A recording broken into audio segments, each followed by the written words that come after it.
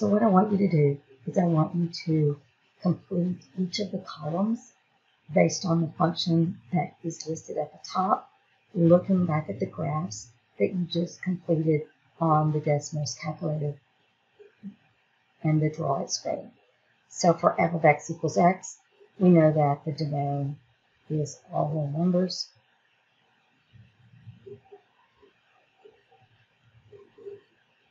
So you can list that as all real numbers, or you can list it as negative infinity to infinity.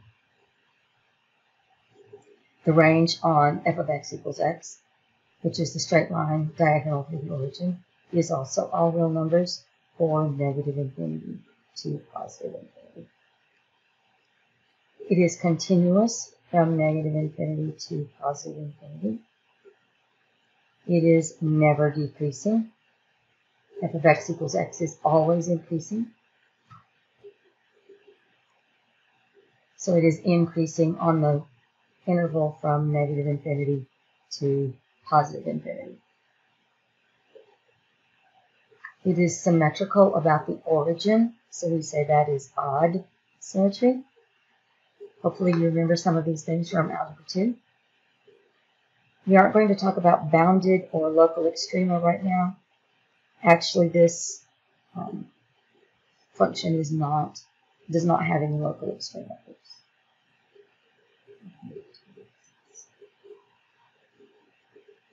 It has no horizontal asymptotes, so you can put not applicable, no vertical asymptotes, so not applicable.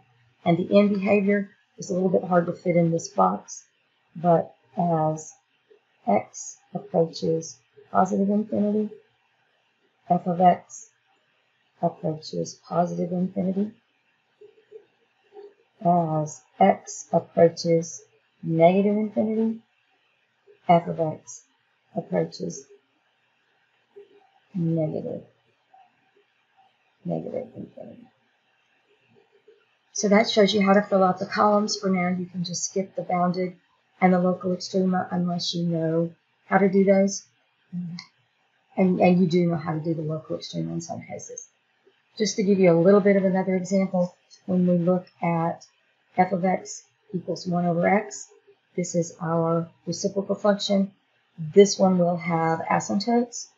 And if you remember from last year, but you'll be able to see that from looking at your graphs, that the horizontal asymptote is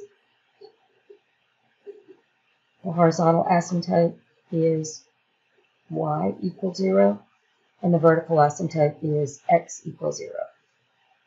And then you'll have to adapt your end behavior to match the graph. This is the graph that looks